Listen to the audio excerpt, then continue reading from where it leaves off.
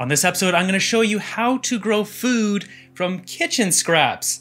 So it's really not that difficult. All you're going to want to do, as in this case, you can see here, I've got a Taiwanese cabbage, and I just cut off the end when I was cooking it.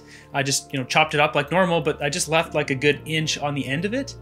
And then you just take that and you put it in something that has, you can put basically about half of that kitchen scrap in water.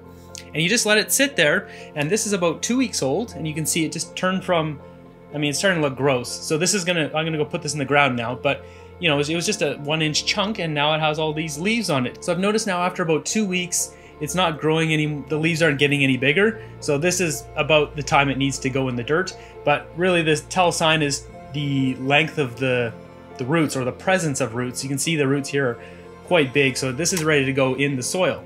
Now, depending on the type of produce, they might have to grow a little bit differently. Avocado, you take the seed and put toothpicks in it on either side and kind of suspend it over the water. The key thing here is just get creative with it, but you want your kitchen scrap to be half in water and half out of water. You don't want it to be drowning in water. So in this case, this Taiwanese cabbage, it was easy because it was already had like a flat base. I could just put it on the bottom of this dish. Whoops, I'm pouring water everywhere.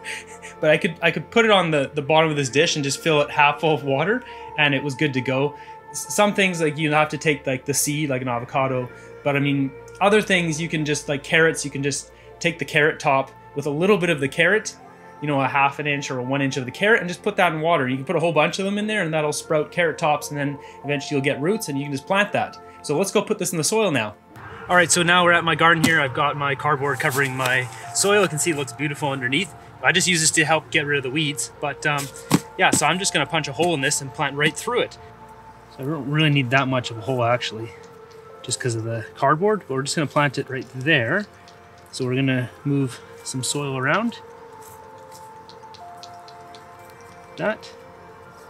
And I like to just give one little push right in the center there, just to kind of get it anchored a little bit, and then put this back over top.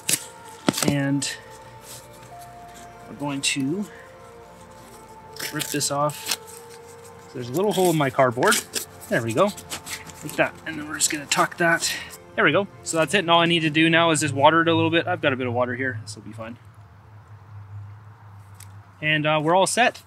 And that's it. That's how to grow food from kitchen scraps. If you guys end up doing this, let me know in the comments down below how it works for you and which vegetables or fruits you've done it with. Hopefully you enjoyed it. Subscribe if you found it useful. And until next episode, have a great day.